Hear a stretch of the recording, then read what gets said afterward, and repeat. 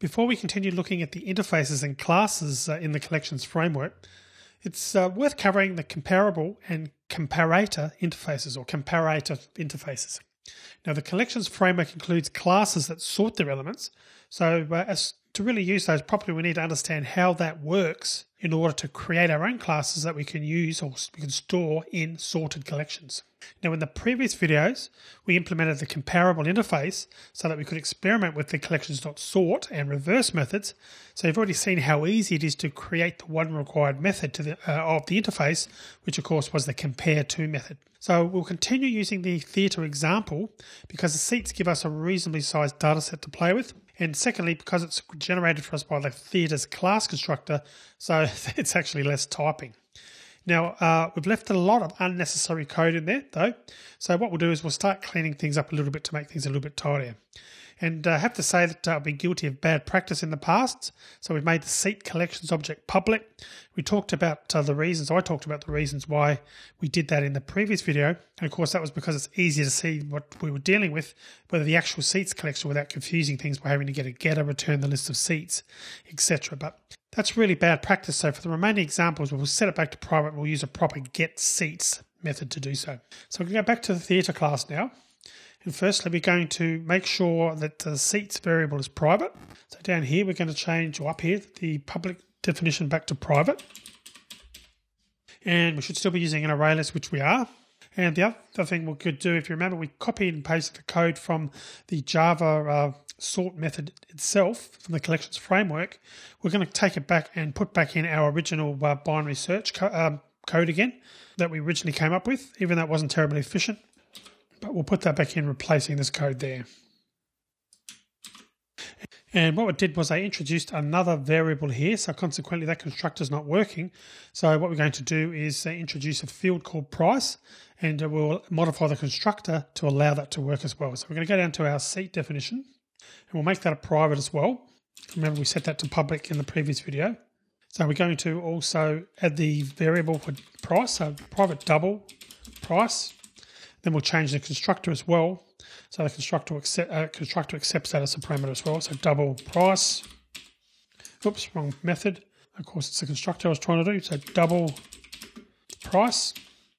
And then we'll do this dot price equals price, like so. The other thing we're going to do is add that getter we talked about, the getter for the seats, because we haven't got that public anymore. So we'll do a getter.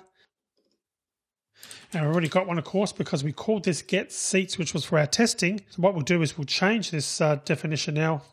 We'll change it to a collection, seat.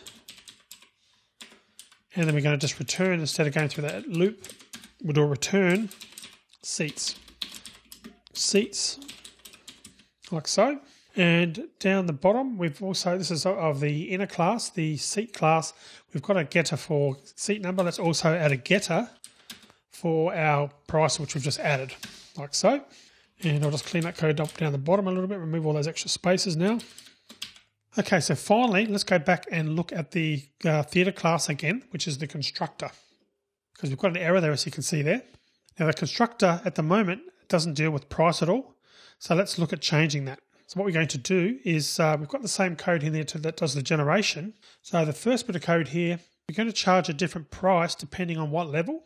So we're going to set a price of $12 for the seats, but if the seats are near the middle of the first three rows, the price increases to $14, and seats in the back two rows or on the edges of the theatre, I should say, only cost $7. So let's go ahead and change that code. So we're going to go through our for loop like we've done there, but then we need to put a few tests in here. So we're going to start off with a price of 12, so double price equals $12, 12.00. Then we'll put an if test in there. So we'll put if row is less than D, and remember the first three rows, so that's A, B, and C, we're going to charge a separate price of 14 for. We're going to put and seat num is greater than or equal to 4, and seat num is less than or equal to 9. Less than or equal to 9. We're going to make price equals 14. So that's those first three rows, and obviously ignoring the three seats on the edges. If you're in those first three rows and you're not on the edges, then you're going to pay $14 because that's considered a premium sort of seat. And otherwise, if we're getting towards the back, so if row is greater than F, the F row, or the seat num is less than 4, so again we're on an edge, or seat num is greater than 9. So in those cases, you're going to get a discount. The price is going to be $7. And then what we need to do then is for our constructor, because we changed the constructor for seat, we need to add the price to it and pass that through, which ultimately is going to be saved in the seat object. So you can see what we've done there. What we've done is we've set the base price of $12 for the seats. As you can see that on line 18. But if a seat's near the middle of the first 3 rows, the price increases to $14. And you can see that we started doing that on line 20.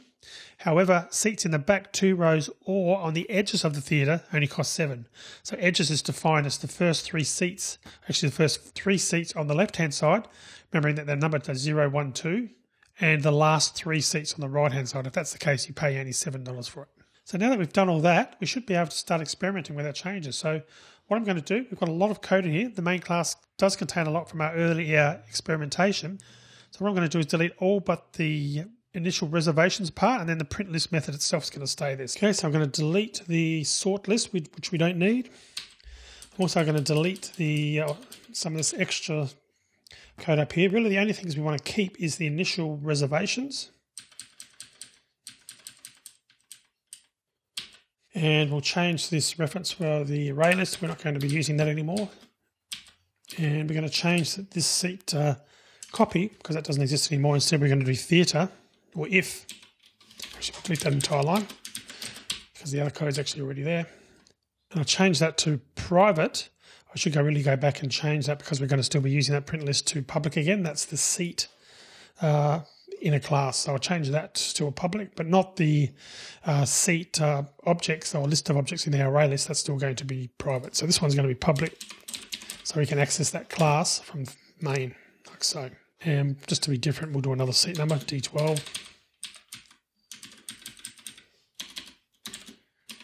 D12, and we'll put another one in there as well. And let's just do, say, B13.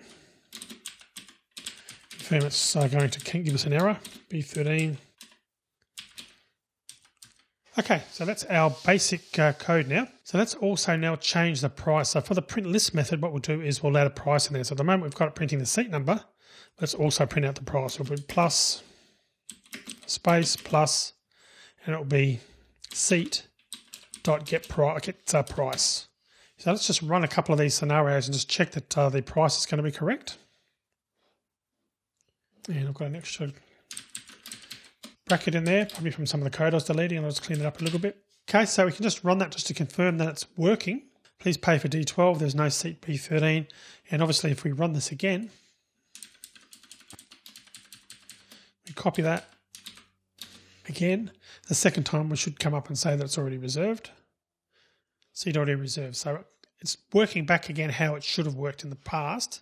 And in terms of how it works, because the seat class itself implements comparable, we have to override the compare to method. And that's often a very simple thing to do. So a compare to method should return a number less than 0 if the object should sort less than the object that it's being compared to. And if we have a look back at our theatre code, looking at the compare to method there on line 63, it's seat in our example, which was passed to this method. And then it should return a number greater than 0 if we should sort greater than the object that's been compared to. And of course, if the two objects are equal, the method needs to return 0.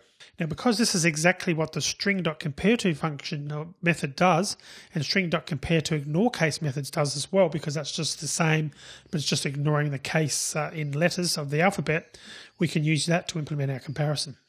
Now, if you were creating a compare to method for a class that's got more than one key field, such as people's names, for example, where you probably want to sort first on surname and then on first name when people share the same surname, you just perform a test of surnames and return a negative or positive number as appropriate. Then if the surnames are equal, instead of returning 0, you then test the first name and return negative, 0 or positive, depending on how the first name is compared. So in other words, as long as the compare to method works as we've described, the objects implementing it can be sorted as we saw. And again, if we go back to our code, just to verify that, we can put list It's going to be theatre.seats, or seat I should say, reverse seats. New array list, our theatre.getSeats. Remember we did this previously. And then do collections.reverse, reverse seats. Then we were able to do a print list, reverse seats. And by doing that, we can obviously see now, I've got the pricing there as well. We can obviously see now that the sort is working. In this case, it's starting now from basically the opposite of the standard sort. We've done a reverse sort, starting at the highest element first and working down. So clearly what I'm saying is that the compare to method that's been implemented currently is working just fine. Now, with that said, there's also another way to use the sort method, and that's to pass it a comparator, or comparator, depending on how you pronounce it. So it's similar to a comparable. The comparator interface defines a single method called compare. Unlike comparable, the objects to be sorted don't have to implement comparator. Instead, an object of type comparator can be created with a compare method that can sort the objects we're interested in. In this case, it's seats, of course.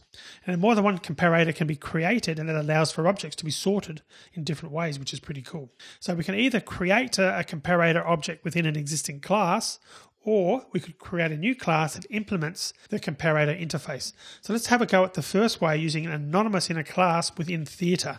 So I'm going to go back to our Theatre class, which we're already on. And just up here, right at the top, I'm going to add static final comparator. And it's going to be seat. And price underscore order is what we're going to call it. And equals new comparator. And you can see that's automatically come up and told us, or shown us which field we need to override. And what we're going to do is change the references there from O1 to S1. It's a little bit more readable. We know it's seat 1. Let's actually call it the full thing that it should be. Seat 1, seat 2. And instead of returning 0, we need to actually add this to check a particular field. So what we're going to do in this one is we're going to check the price. So we want to sort, in other words, by the price of the tickets or the seats. So we're going to put if S1.getPrice is less than S2.getPrice, seat 2 I should say, and then we're going to return -1. Else if S1.getPrice is greater than S2 or seat 2.getPrice, we're going to return 1. Otherwise, of course, they're equal, so we're going to return 0. So that's how simple that compare method can be. Now, just to be clear what we're doing on line 12, it may look like we're instantiating the comparator interface, but remember from section 10 that it's an anonymous inner class implementing a comparator, and it's providing an implementation of the single compare method. And as you saw, the compare method itself is fairly straightforward. It has to return the same results as the compare to method does, as we previously discussed. In other words, negative if seat 1 is less than seat 2, 0 if they're equal, and of course positive if seat 1 is greater than seat 2. Now, with that said, note there's a serious problem with this method, and if you intend to use comparator, please make sure you finish this lecture first, because I'm going to be discussing the problem soon, because there is something major you need to be aware of. So to see this in action, what we'll need to do is create a new array list of seats. We need to add a couple of seats to the list, and then we need to sort in order of price with the cheapest seats first by passing our new comparator to the collections.sort method. So let's go and do that. So I'll go back to main, and just down here. So what we'll do is we'll add a new list here, a new list of seats. So new list theatre.seat, and it's going to be, we'll call this one price seats, equals new array list, and it's going to be theatre.getSeats, which we've done before. So we've got a copy of our elements now. So what we're going to do is actually add a couple of seats. We're going to do price seats.add. You'll see why in a minute. Theatre.new seat, and remember the weird syntax to instantiate an inner class, B00, and we'll call it 1300 for the price. And then price seats.add, theatre.new, and again it's seat, using that weird inner class syntax to create the constructor A00 and 13 as well. Next, we'll do the sort. So we can do that by typing collections.sort. And it's going to be price seats, which is obviously the list we want to sort on. And then it's going to be theatre.price order. So we're passing, and again, just to go back to make sure that it was clear, comparator as well. And that's our comparator now, which we created, which of course was price order. And now if we print the list after that, price seats, we can see what's happened. And just to make this a little bit clearer, the readability, I'll put a $sign there just so we know that that is a price. Let's now try running that. And we've actually got an error there. It was just a typo. I wasn't really paying attention. So we'll try that again. And obviously another problem here. And actually that should have been a semicolon, because we've got our comparator and needed to have a semicolon to finish off that definition. So third time lucky, we'll try running that again now. And you can see that's a little bit better now. And we'll just give ourselves a bit of space, looking at the last entry. Now the seats are listed in price order. And it's worth noting that the sort routine used is guaranteed to be stable. What that means is that the elements won't be swapped if they don't need to be, so that all seats with the same price appear in seat number order, and that's because that's how they were entered. Now the two new seats also appear in the original order, so B00 becomes before A00, because that's the order they were added to the list. So if we just go back and have a look, again this is in price order, so we need to go right to the end to see those entries. To the price of 13, and then you can see B, then A, 13. And again, B00 comes before A00 because that's the order they were added to in the list. So going back to the code, we added that entry first, line 36, B before A. And again, the way that this sort routine works, the elements aren't swapped if they don't need to be. So in this case, we're looking, the comparator was purely based on price. If we go back and check that out again, we're just doing a comparison just on price, which of course is why it's not looking at the seat number to determine any sort of sort criteria. And again, the way it works is if they are equal, the price was equal, they don't get moved. Of course, that helps performance by not moving things unless you really have to. So we've still got a lot to talk about. Now we can add as many comparators as we want. And so we could include one to list the highest price seats first, for argument's sake. So the comparator doesn't have to be static, but it makes it easy to use if we don't need a class instance in order to use it. And in this example, as you can see on line 38, we made the comparator a static variable of the theatre class, and that's because the theatre class is controlling all access to the seats. But thinking about it, it could have made more sense to include it in the seat class itself instead, especially if seat was not an inner class. But had we done that, there would have been no seat instance available in main to call on, so static would, for that reason, would be a lot more convenient. And just as a digression, before we look at the problem with our comparator's compare method, there's an interesting suggestion IntelliJ makes about the comparator. So clicking on its definition in the theatre class, IntelliJ will show you a suggested light bulb. So we go back and do that. So if we click the definition, you can see that IntelliJ is coming up with a couple of ideas. The one here that is interesting is split into declaration and initialization. So we'll go ahead and accept that suggestion just to see what happens. So I'm going to click on that. And you can see what's happened there. The declaration of price order becomes a standard static final declaration, but IntelliJ then inserts a static initialization block into the code that initializes the price order comparator. Now, we only recently discussed static initialization blocks, so it's quite good to see a practical use for it, as you can see this scenario here. Okay, so I'm going to end the video here. I was going to talk about the final issue with the compare method, but we'll leave that to the next video, given how long this video has gone for. So we'll see you in the next video.